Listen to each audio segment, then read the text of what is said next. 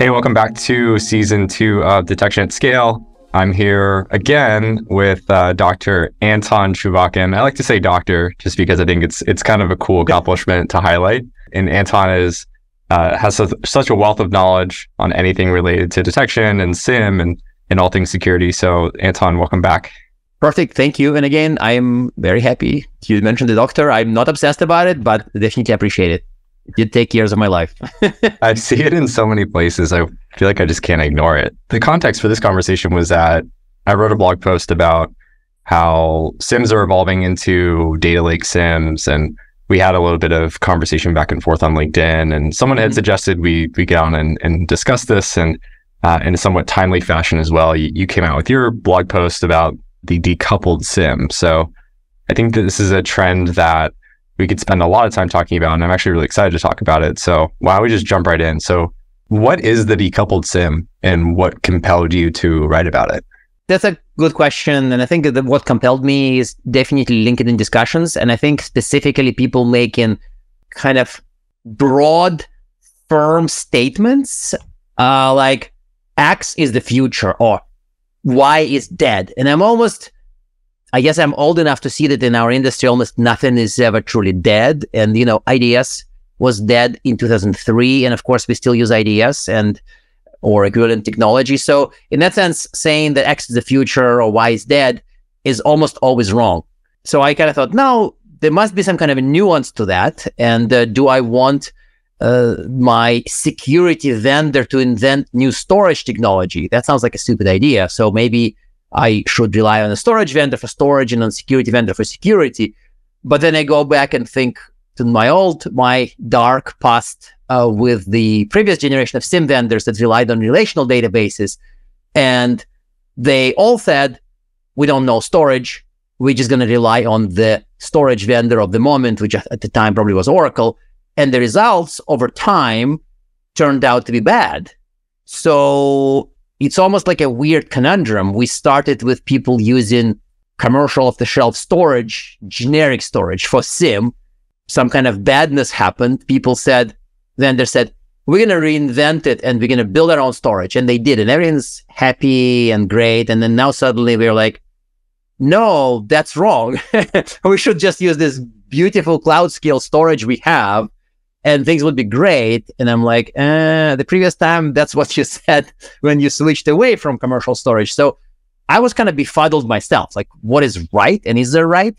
And that's what compelled me to write a somewhat inconclusive blog after reading yours and after reading the, I think Ross's LinkedIn post, where he also made strong statements about security and data and stuff like that. So this is the story.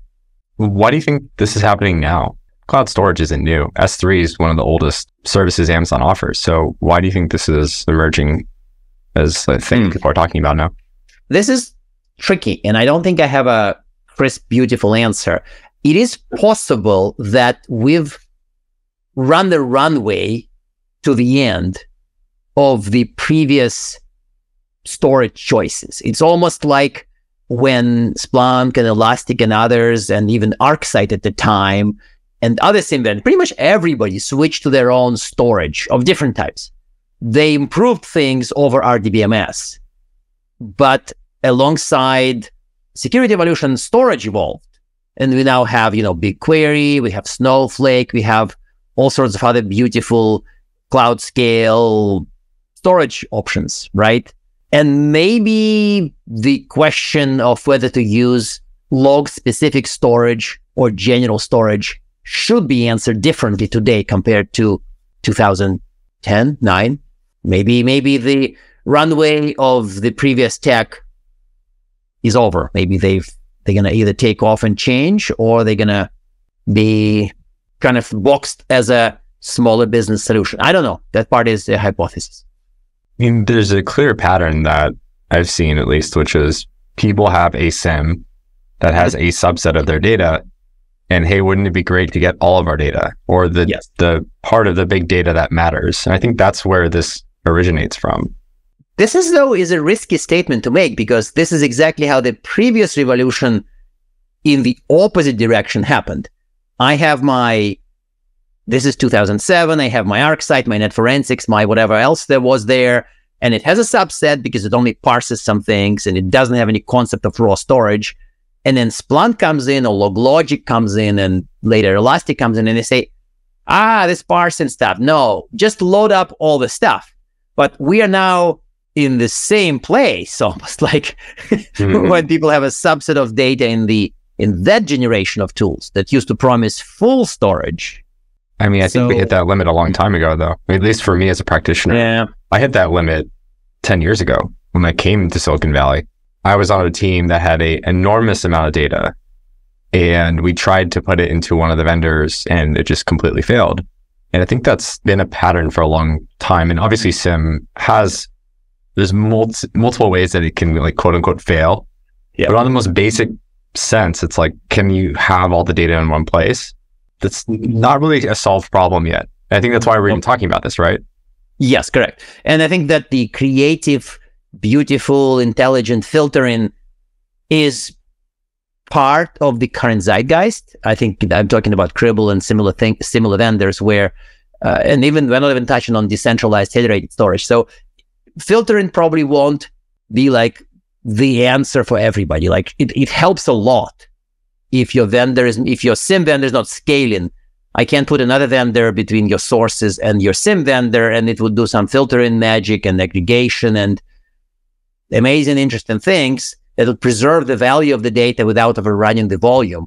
But that still is not a way to hit all use cases. Sometimes I really do want all the data. I mean, like no nuance. And there's a massive set of vendors in that space, not even just filtering, but also ETL.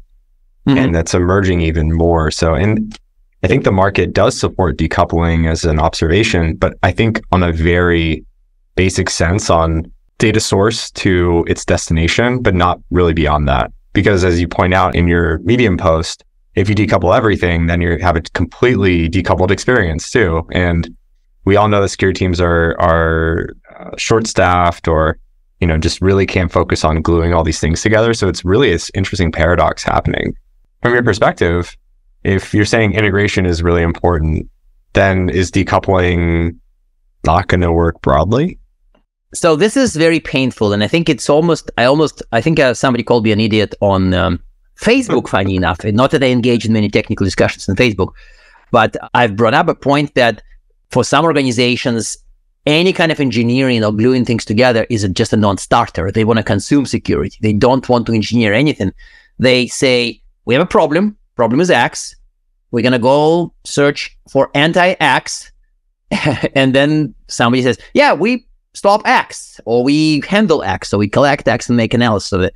And they buy that, and they deploy, and X is at least somewhat solved. And if it doesn't get solved, they throw this away and say, better anti-X or next generation anti-X.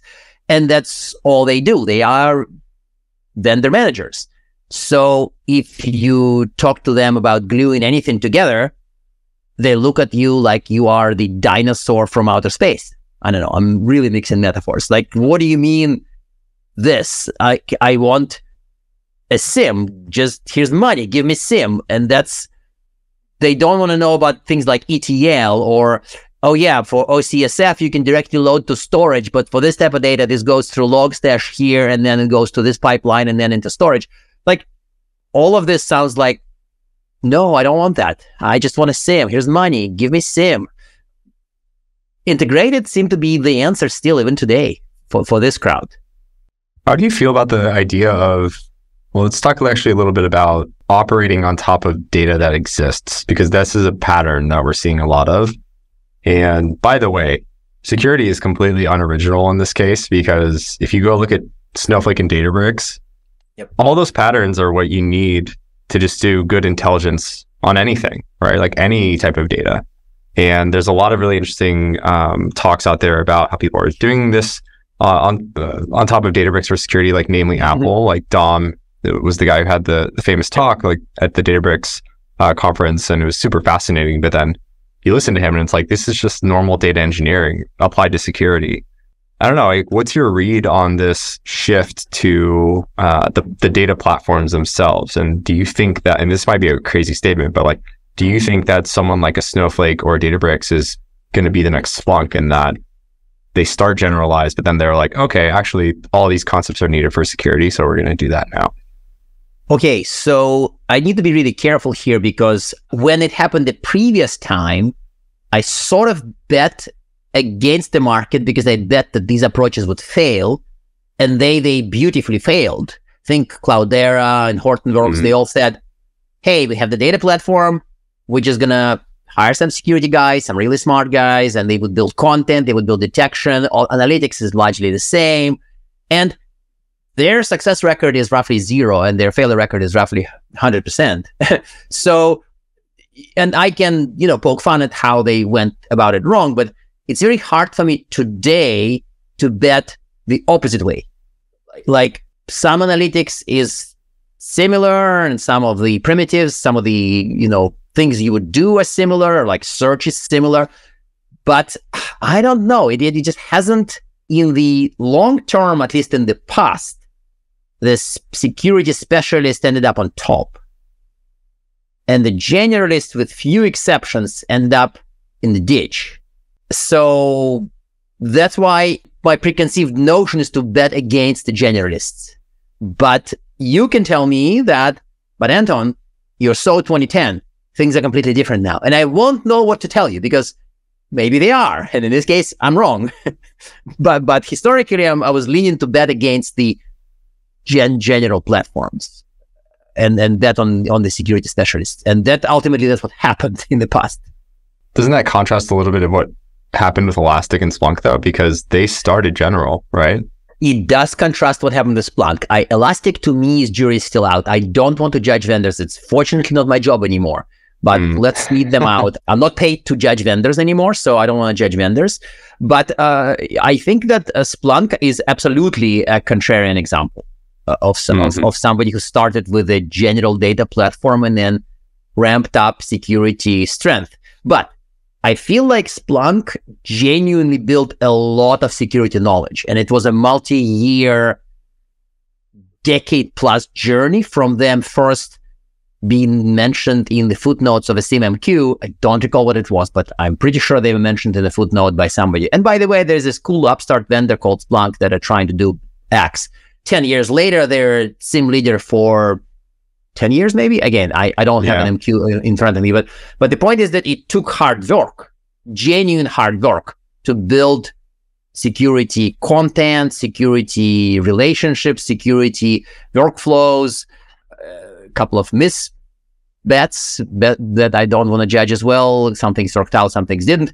But it wasn't like, hey, now we become magically a security platform, even though they were a data platform. And then from Tuesday next week, it's happening. Like, I don't think that happened. Moreover, some people who tried that have very much ended up not where Splunk ended up.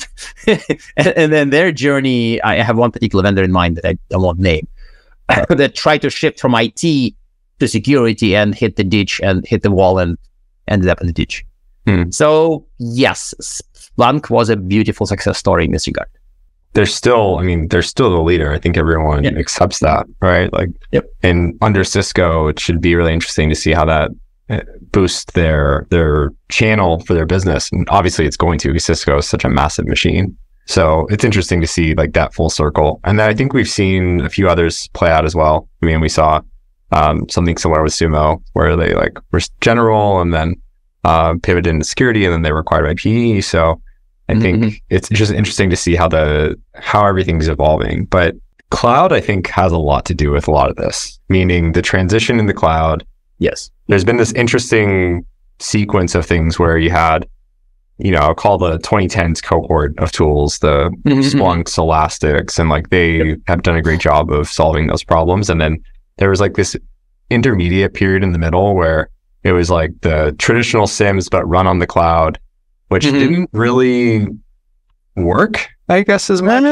That's too harsh. I think that I'm thinking Securonics and Exabeam. I think they transitioned to cloud. I think if this were 2017, we can poke fun about how their just trying, whatnot. But ultimately, again, I promise not to judge vendors, and guess what I'm doing, judging vendors. But I'm judging them positively. Haha, don't hate me. I think it worked out for them, for the cloud transition. Still trying to pick apart why we are where we are. So it's like, because if you think about it, if it had the wide appeal, then wouldn't they be more prominent than Splunk? Because I think Splunk is still widely accepted as like the best thing, because maybe it goes back to your point of like integration, mind share. It's like the IBM quote, right? Like no one ever got fired for buying IBM, right? Like I think that's like the joke around it. It's like, okay, well, I'm just going to do this because we have enough repeatability here. But there's something about this cloud transition that I don't think we've nailed yet.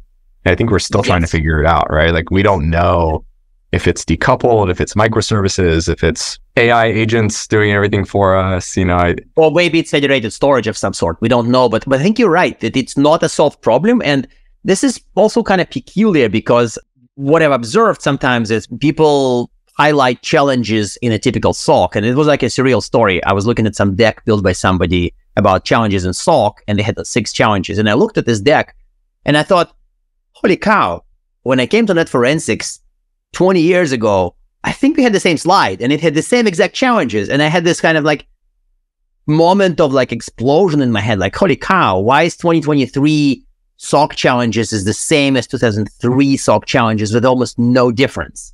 Like that to me points at something being, some change is coming somehow, because it can't not change. We can't be spending all this time to build new technologies and ultimately ending up with the same problems. That's feels a little off. And I don't know whether it's AI or federated storage or some unique cloud storage that would fix it, but we haven't fixed it. You're right.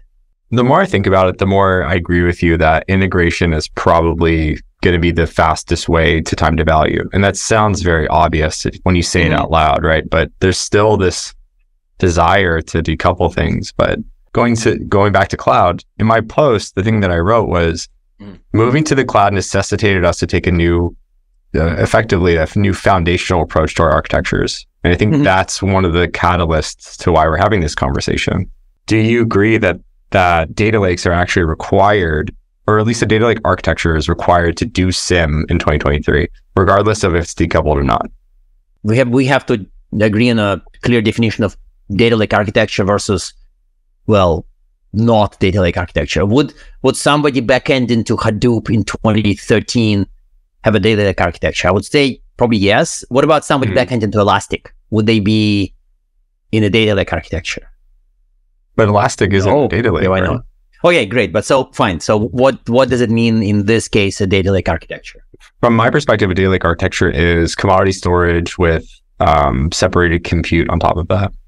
So data lives in a structured format, and it's almost like a data warehouse-ish, right? I mean, what's the data warehouse? It's a massive relational database that can process petabytes of logs, right? The data lake decouples storage and compute, right? And that's Snowflake's whole like marketing campaign there. And then now there's the data lake house that, Databricks has been coining. So there's a lot of evolution here, but the gist is structured data in some format in commodity storage, and then you have some way of loading it that's not completely tied to storage. So they're decoupled. We're using the word decoupled again. Decoupled. Yeah, we're overloading the term decoupled, but it's decoupled on the storage layer. Ooh, so this is a hard one. Is this required? I would assume the question would be required for scale, right? Yeah. Because if not for scale, I don't really see why it's required, because if you have a cluster of, let me pick something unimpressive, a cluster of MySQL servers. Okay, that's as unimpressive as it goes. If I store data in a cluster of MySQL servers, I'm not doing the data lake architecture, but at small scale and medium scale, that probably would be fine, right? Probably, but not from a utility perspective. If we go back to like, what are the problems we're solving, or if we define what the problems we're solving are, maybe that's actually important here, right? Like, what are we doing in a SIEM, right? We're threat hunting. We are doing proactive analysis. We're running our rules. All the same things we've been doing forever, right? And then once we see something, like for example, if there's a breach, we need to investigate it. We need to go back to all of our logs and answer all these questions. Like, that's. And I want to not wait for the answer. Also, like if I am investigating, nobody has time to take a coffee break query. The people would maybe take a multi-second query sometimes, but of course they would prefer not to bias things our way, kind of a Google speed for search. Like they want stuff to come up right away. And they wouldn't want to say, yeah, well, it would take 5 minutes. And then you remind them that 10 years ago, some queries took 3 hours and people were okay with that. So if you collect all that volume of data, real-time detection, running rules, hunting, investigation, and workflow, and attribute it to one system, and then you demand very quick response to pretty much every query, even if going back months, maybe not years, I think something like a modern data lake would have to be the backend. Yes. I'm saying this with some hesitations because I feel like there's still a bit of a degree of debate about what truly constitutes data lake. I think your definition makes sense to me, that it's a system that decouples compute from storage. So if I have, the 10,000 MySQL servers would not be a data lake. Yeah, that'd be a homegrown data warehouse. I mean, that's effectively what data warehousing is, right? It's just commodity storage, it's all these things. So I don't know if this is right, but would you consider BigQuery a data warehouse, cloud data warehouse, similar to? This gets into an area where I don't have the crisp enough definition to say that what would be the data lake versus warehouse versus like modern storage. I mean, we do say cloud data warehouse if you go to the BigQuery webpage. So this is like as far as I would go. I also feel like the terms evolved because I think the term data warehouse is, I don't think it's the 1980s, but it's probably 1990s, right? When the term was invented. I think there's also a definition modernization thing that's ongoing. A data lake, now I almost feel like I want to Google for the term data lake and figure out when this was first introduced. But I wouldn't be shocked if it's a while. I mean, it has to be the last 5 years. Is my guess. Data lake? No, I guess longer. Yes, longer. Yeah. So back in the Gartner days, even in the early part of my Gartner days, so that means probably 2012, 2013, when Hadoop emerged, a lot of people were obsessing about how Hadoop is going to revolutionize security, data analysis, and whatnot. There were a bunch of vendors who said that we're going to use Hadoop and we're going to be unbeatable. You guys with RDBMS is going to lose out. But magic largely didn't happen. So I think data lake is probably older than 5 years. It's only become more mainstream though in the last few years, I would say. Yes, for sure. And the obsession that it better be a data lake is definitely more recent. So Bart thinks it's 2010 term, but I mean the term appearance versus technology being seen as critical. Yeah, you're probably right. It would. So that means what, 13 years ago. So maybe 5-7 years ago, more people started talking about data lakes. So you had a few comments. I think you've said this a few times around MySQL. You're like, MySQL is not a security query language. I don't know why I'm picking on MySQL. It's probably because nobody cares about them anymore or something. I don't know.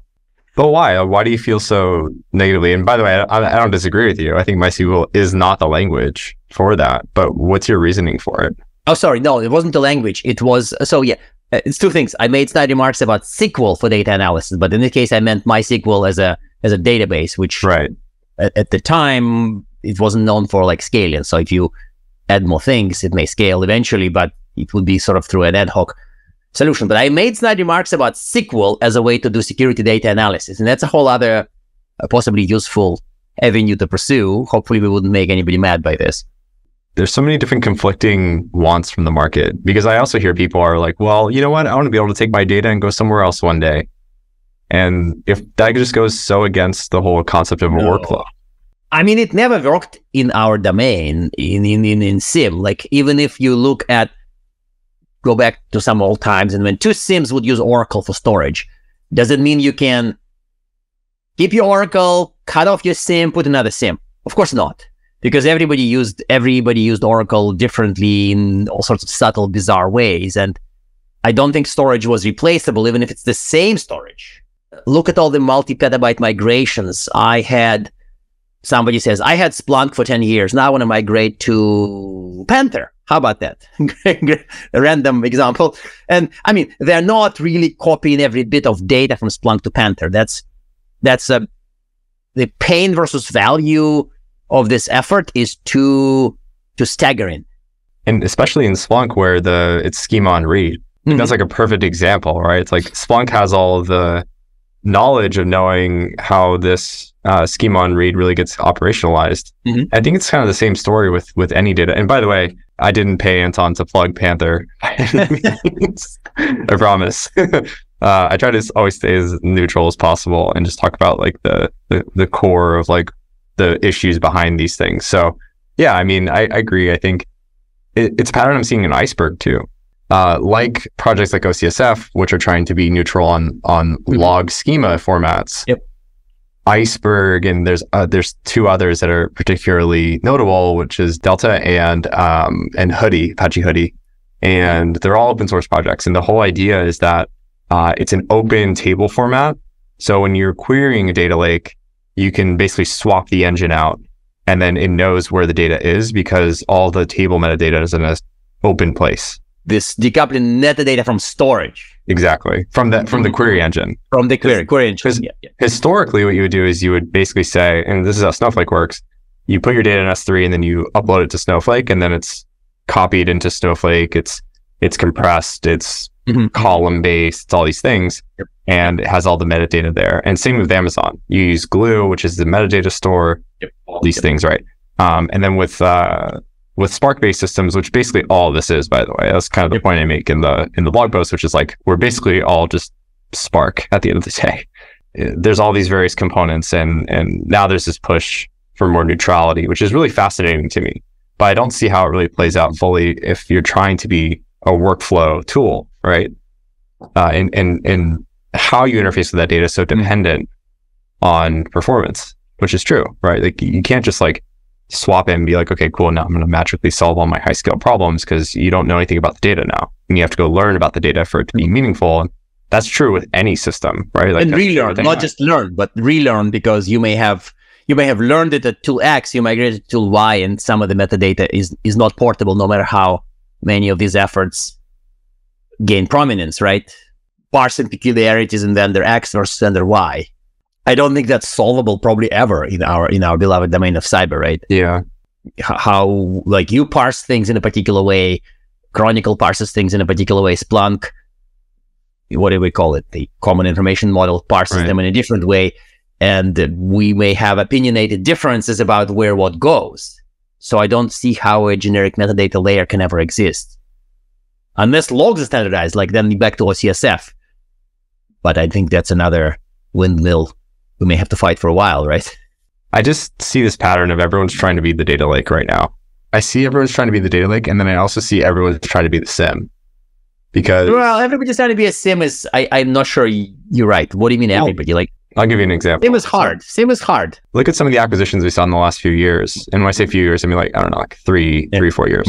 CrowdStrike and SentinelOne are perfect examples, right? Yes. They were using Splunk or Splunk-ish things because their customers wanted a way to query through the logs. And then now they're bringing it in-house. And to me, it seems like they're trying to just be a SIEM now, right?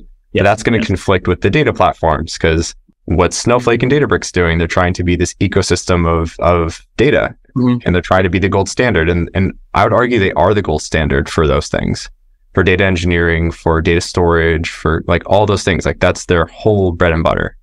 And you know, Databricks obviously founders of Spark, right? Like years of intuition, those things. And same with Snowflake. They're both doing the same thing ultimately in different ways. But it just seems like everyone's racing to be that data store, and it doesn't seem like. But they're all doing integrated in that sense. In that sense, they're all not doing decoupled. They're all doing. We bought a vendor that built its own unique data store for logs. We're gonna incorporate it in our other tech, right? Like it's almost like there's an epic battle of people who rely on, say, Snowflake, BigQuery, or other scalable cloud storage, and the other side is people who build their own. And at some point there will be some kind of a showdown, right? when the people who backend to sort of stock but modern storage would have to fight vendors who backend to homegrown storage, modern as well, but homegrown for their purpose. And I don't know. I mean, maybe we should do this podcast in 3 years and see which side won, or whether there's some kind of a uneven truce. The thing that I do know is that the products that grow fast solve very specific problems. And I think that's why CrowdStrike is a great example of that. and other cloud security vendors. Like it's just very well defined. And I think when you start introducing trying to be the SIEM, it's like you're probably going to get some of that from your own data, but trying to pull all of the logs into that is going to be really hard unless you are you're at the center of gravity. So yeah, I don't really know what the solution is, but I feel like the cloud platforms and the data platforms have the most potential from my perspective because they're best suited to operate at scale and apply the proper data engineering practices for something like a decoupled model to work. That's basically okay. So I agree with you, but let's go in a time machine together and fly to 2007 and then you'd make an argument that every SIEM would backend to Oracle because Oracle really knows data and they are the scalable data store and every big business uses Oracle and Oracle is great and you'd build this case that every SIEM should use Oracle and that's the best choice. And in 2008, I'd be like, yep. And then in a year, Splunk would appear and we'd be proven wrong. So why? And I'm not trying to, by the way, I am saying this not to be argumentative. I'm just genuinely trying to test the hypothesis. Like, so imagine we're having this argument and you just convinced me that yes, every SIEM forever would backend to Oracle. They just know data. But then in 2 years, Splunk appears, Elastic appears, and things turn to a different direction. Why can't this happen today? Just replace, Oracle with Snowflake. Like, you build a good case why they should be the center, and then they're not. Well, I'm a huge believer that we need to go back and learn from the past. I think the past is often the most indicative hint to the future. So, I certainly, you're certainly inspiring me in a few ways, but where my mind goes is that it seems like the solution here is someone needs to be the platform, like the security specific platform in some way. Oh, okay. So maybe that's a good third choice. There would be a security specific data storage ideal for telemetry. And they would be the backend. But that's an interesting one. Actually, the inspiration I got from that was if you look at Datadog, they're I think a great example of this. They are an observability company that is going really hard into security, and because they have all the data, they already have the data and workflow flowing through their system. It's just a channel at this point. They're like, cool, you want to do this with security? It's probably not going to be the like high scale log analytics thing that you want, but it is going to solve like XYZ basic needs. And I think for some people that's good enough, but obviously for others, as you point out, the teams that want decoupled are the ones who have these like big data analytical needs. It just seems like maybe that's the third option here, which is that those underlying platforms are just implementation details, which is probably the best thing anyway, right? Like, why should it matter to the buyer where it is? If they are buying one thing, who cares if it's running whatever? Like there's a bunch of options these days too for OLAP, right? There's like ClickHouse. But if I'm investigating, I want an immediate answer. Like I don't want to have and ideally I also don't want to know, SQL, KQL, or SPL. I just want to, and no, I'm not trying to say AI bot would transcend this, but ultimately I want very quick search without knowing the details of a language, right? Like this to me is a kind of a natural use case. Like I want to know what I want to know. I want it now, and I don't want to learn a language for it. Like this is probably true. And another sad story from a good number of years ago, which I think would date me again, is a question about reporting. Like you have reports in your product. We have reports in our product. Other people have reports. Pretty much everybody who does SIEM in any shape or form has reports. And many, many years ago, some SIEM vendor said, we're going to use Crystal Reports. I don't even know Crystal Reports, whether they still exist, but it was a 90s thing, which would plug into a database and you can do reports. And they said, they're the best at reports. We're just going to use their reports. And ultimately, that approach made total sense and it completely crashed. Nobody has canned reporting built not by the security vendor in their security product, or almost nobody. Maybe some people do.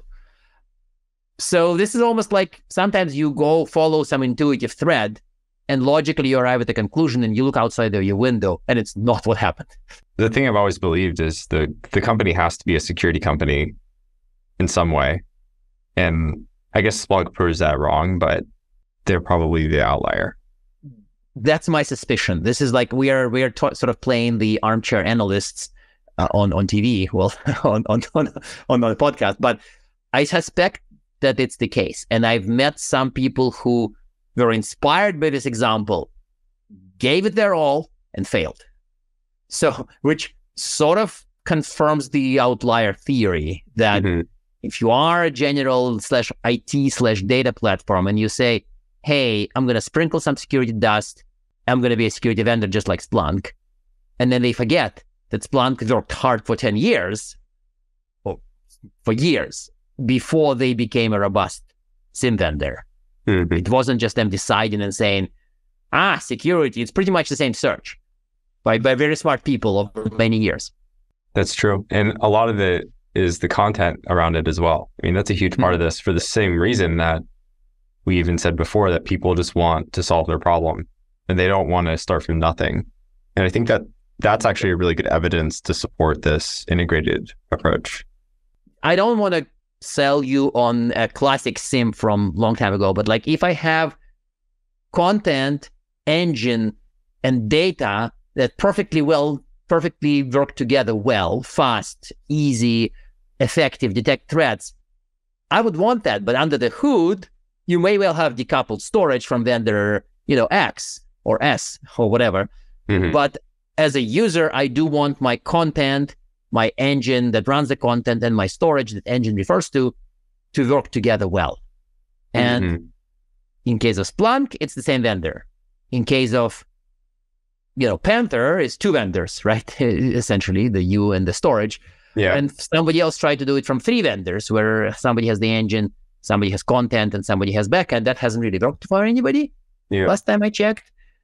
But that the user, as a user, I want content, engine, and backend to be friends, to be married, to be harmoniously working together. What do you think's behind the incentive for OCSF? I sort of get like the, for the better of security, I guess, but you have two big businesses pushing this. Why do you think that is? They don't integrate either, like Splunk and Amazon are. I genuinely think it's an effort to benefit the community. I'm not aware of any secret agenda, and I suspect there isn't any. This is the, natural desire of people to not do stupid parsing work individually. And I mean, you have an integration lab, and every other SIEM vendor would have an integration lab, and their integration lab are hard at work since, the exact birth year for SIEM, 1997. So somebody somewhere has been cranking device integrations nonstop in some basement since 1997. That's like a horrible thought. It's a horrible thought. True. And imagine that you show up and say, with OCSF, you can stop. You can stop doing that thing that you've been doing since 1997, and things would still work. That's amazing. Back when I was passionate about this and tried MITRE Common Event Expression, CEE, we thought we can do it. Ultimately, CEE failed, and there was no log standard. And OCSF is the current leader of standardizing, normalizing logs, so that 20 SIEM vendors would not have to maintain data integration labs for decades and build in, has anybody asked you to build a parser for Windows 2000? I'm curious. It's a legit question. What about Windows 2003? What about Windows 2003? Not yet. Not yet. Okay, good. So then maybe 2008, maybe you do support. No, to not have that, to me, this is like, if it saves me time, I may not care if it saves you time as well, as long as I save enough time. So to me, this is a little push behind OCSF. Like, it ultimately make things better for all of us. It definitely makes the training of how to do the SIEM job easier. Yes, it also makes understanding of the data, makes training the future algorithms, analytic modules, AI, whatever else easier. Sure. Because the data is normalized. You can transfer learnings, you can do other things. In theory, you can train data on vendor S and then move to vendor Y and then reserve some of the training. So this is like maybe far-fetched, but if we both use the same schema, then it's fine. I mean, as a minor side point, there are some people who naively say that SIEM vendors are not incentivized to support a log standard because ultimately they prefer to charge customers for their integration labs. I think that to me is kind of more of a conspiracy theory. I don't think it's the truth. I think that if I am a SIEM vendor and somebody says, starting Monday, all logs are normalized, I would be like, now I can compete on security and not on the who has fewer bugs and stupid parsers. I like that line, competing on security and not on data pipeline. I think that makes a lot of sense because that's the ultimate value that those vendors need to provide anyway. So what are the takeaways, Anton? What can we leave folks with today listening to this conversation? One point I wanted to make is that we are probably too early to call in terms of the quote unquote correct or best storage backend for a modern SIEM. I think that you make a really good case that something like Snowflake works well. And people like Splunk make a really strong case that the homegrown but purpose-built storage is a good answer. Our friends in Microsoft and actually, Google, with Chronicle, make a case that the homegrown modern storage for logs is the right choice. So I actually don't know who's right. Some people backend to BigQuery. They are Exabeam. I think they backend to BigQuery. They're making a case that BigQuery is the right choice. So I don't know, A, what's the right choice, and B, whether there is a right choice. It's actually even more complicated across clouds too, because you have big enterprises who live in multiple clouds. So that also throws a wrench into things. Well, Snowflake, your version of an answer is fine with that, right? Mostly. Oh, okay. And there's a whole other thing we didn't talk about, which is like query federation. Like, is that the thing, right? Like, who knows? There's its own downsides to that too. Yes, that's of course my previous somewhat annoying blog about federated storage and federated queries and whether it can ever work across vendors. But that's that's a big debate for the future, I think, as well. Yeah, I need to read that. That sounds really interesting. It's almost like people hear us debate this and say, I hate you all. I don't want storage. I just want to send query into the other and have it bring data from storage paid by some suckers somewhere, but not me. Like, I want that too, but I don't know if I can have that. And are there enough people who would hold logs reliably for me without me paying for it? It definitely does seem too early to call.